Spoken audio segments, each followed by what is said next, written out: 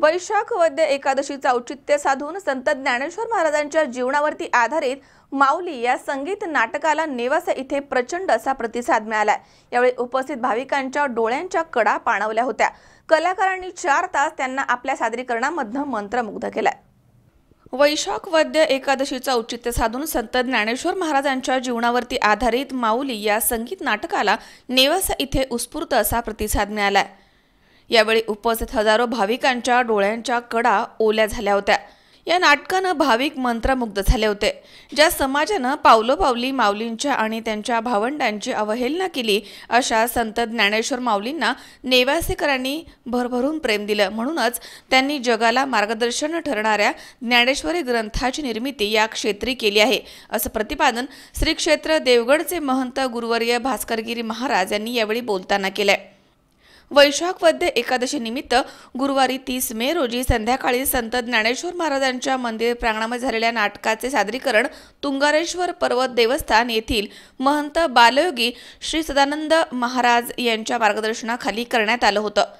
यावेळी झालेल्या नाटिकेच्या प्रयोग शुभारंभ प्रसंगी श्री क्षेत्र देवगडचे महंत भास्करगिरी महाराज, संत ज्ञानेश्वर महाराज मंदिर देवस्थानचे प्रमुख हरिभक्त पारायण शिवाजी महाराज देशमुख, श्रीराम साधना आश्रमाचे प्रमुख महंत सुनीलगिरी महाराज, आमदार बाळासाहेब मुरकुटे इथे उपस्थित होते।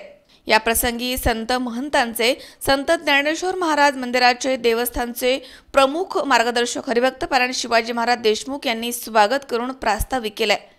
आमदार बाळासाहेब मुरकुटे तसेच उपस्थित नगरसेवकांच्या हस्ते संत पूजन यावेळी करण्यात आलं। यावेळी माऊलीचे बालपण, भावंडांची समाजाकडून झालेली अवहेलना, त्यानंतर रेड्यामुखी बोलवण्यात आलेले वेद, योग साधनेमधनं पाठीवरती भाजलेले मांडे, पैठण इथे शुद्धीपत्र घेतल्यानंतर नेवासा इथे झालेलं आगमन, करवीरेश्वराच्या मंदिरामधील पैस खांबाला टेकून सांगितलेली ज्ञानेश्वरी असे प्रसंग हुबेहूबपणे सादर करताना भाविक सलग 4 तास एकाग्र होऊन मंत्रमुग्ध झाले होते। यावेळी संत ज्ञानेश्वर महाराजांच्या जीवनामधील प्रसंग पाहून उपस्थित हजारो भाविकांच्या डोळ्यांच्या पापण्या ओलावल्या होत्या। गुरुवर्य भास्करगिरी महाराजांनी बालयोगी श्री सदानंद महाराजांसह उपस्थित कलाकारांचं मोठं कौतुक केलंय। यावेळी ज्ञानेश्वर माऊलींची भूमिका साकार करणारे राज राणे यांचा विशेष गौरव करण्यात आला। उपस्थित भाविक आणि संत महंतांचे आमदार बाळासाहेब मुरकुटे यांनी आभार मानले आहेत। नाटक पाहण्यासाठी हजारो भाविक इथे उपस्थित होते। गर्दीने माऊली मंदिराचं प्रांगण अगदी फुलून गेलं होतं। हे नाटक सर्वांचंच आकर्षण ठरलंय।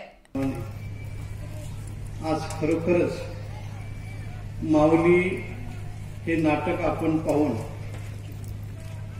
सर्व नेवासा तालुका आणि नेवासा ग्रामस्थ अतिशय तृप्त झालेले आहोत। माऊलींची कृपा आहे, वैकुंठवासी गुरुवर्य बनशे बाबांचा कृपाशीर्वाद आणि सर्वांना आपल्या कृपेने नाव घातलं असं आपल्या सर्वांचं श्रद्धास्थान परमपूजनीय बालयोगी श्री सदानंदजी महाराज, सदानंदजी बाबा यांच्या या लिखित नाटकाचा हा प्रयोग हे सर्व साथीदार आता सुधीर भाऊंनी सांगितलेला आहे। यांनी ह्या सगळ्या या कथेवर कसं कसं दृश्य बसवलं हे जावे त्याचे वंशातेव्हाकडे। आणि या सर्व प्रसंगामध्ये सन्मानाने बाळासाहेब आमदार तेही बाबाकडे बरेच वेळेस तिथं जातात, बाबा त्यांच्यावर प्रेम करतात। बऱ्याच दिवसापासून हे माऊलीचं नाटक माऊलींच्या दरबारात व्हावं बाबांची इच्छा होती, सर्वांची होती। तो सुयोग आज वारीच्या निमित्ताने आपल्याला वैशाख वारीच्या निमित्ताने प्राप्त झालेला आहे। नाटक कसं झालंय आता सांगायचं कारणच नाही। ज्यावेळेस विठ्ठल पंत आणि रुक्मिणी माता आपल्या लहान चिमुकल्या बालकाला सोडून देहांत प्रायश्चित्त घेण्याकरता निघाल्या, असा एकही मनुष्य नाही निर्दय अंतःकरणाचा की तो रडलेला नसेल। एवढं आपण भावना प्रवाह आणि अतिशय भाऊ सर्वांच्या डोळ्यातून अश्रूच्या धारा चालत होत्या।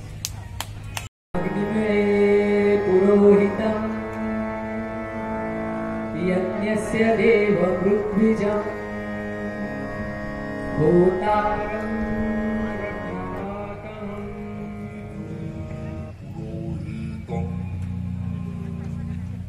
यज्ञस्य देव पृथ्वीजं होतारं रत्नपातमम् ॐ शान्ति शान्ति शान्ति।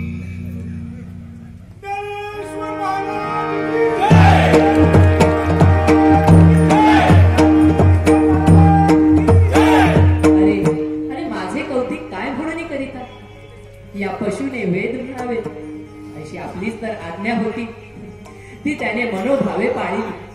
आता जर हा चमत्कारच असेल तर याचे श्रेय आपणाकडे.